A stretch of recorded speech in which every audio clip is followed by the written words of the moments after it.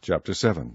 The word that came to Jeremiah from the Lord, saying, Stand in the gate of the Lord's house, and proclaim there this word, and say, Hear the word of the Lord, all ye of Judah, that enter in at these gates to worship the Lord. Thus saith the Lord of hosts, the God of Israel, Amend your ways and your doings, and I will cause you to dwell in this place. Trust ye not in lying words, saying, The temple of the Lord, the temple of the Lord, the temple of the Lord are these.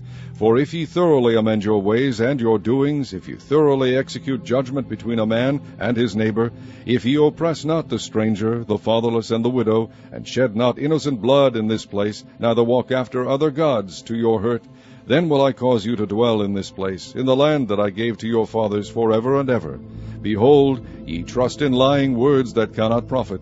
Will ye steal, murder, and commit adultery, and swear falsely, and burn incense unto Baal, and walk after other gods whom ye know not, and come and stand before me in this house which is called by my name, and say, We are delivered to do all these abominations? Is this house which is called by my name become a den of robbers in your eyes? Behold, even I have seen it, saith the Lord.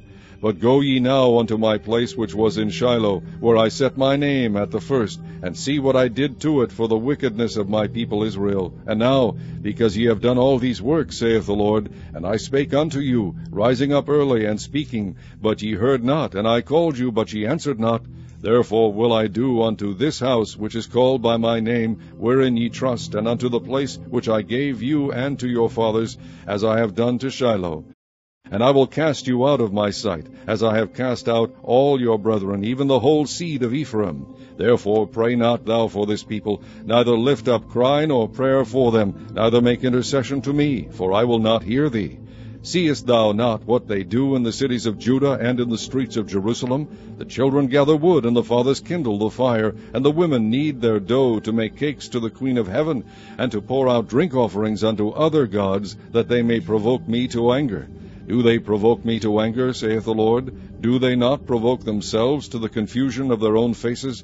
Therefore thus saith the Lord God, Behold, mine anger and my fury shall be poured out upon this place, upon man, and upon beast, and upon the trees of the field, and upon the fruit of the ground, and it shall burn, and shall not be quenched.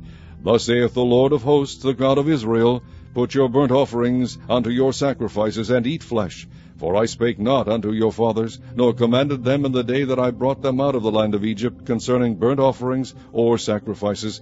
But this thing commanded I them, saying, Obey my voice, and I will be your God, and ye shall be my people, and walk ye in all the ways that I have commanded you, that it may be well unto you.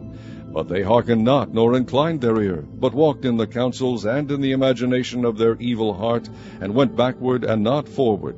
Since the day that your fathers came forth out of the land of Egypt unto this day, I have even sent unto you all my servants the prophets, daily rising up early and sending them. Yet they hearkened not unto me, nor inclined their ear, but hardened their neck. They did worse than their fathers. Therefore thou shalt speak all these words unto them, but they will not hearken to thee. Thou shalt also call unto them, but they will not answer thee.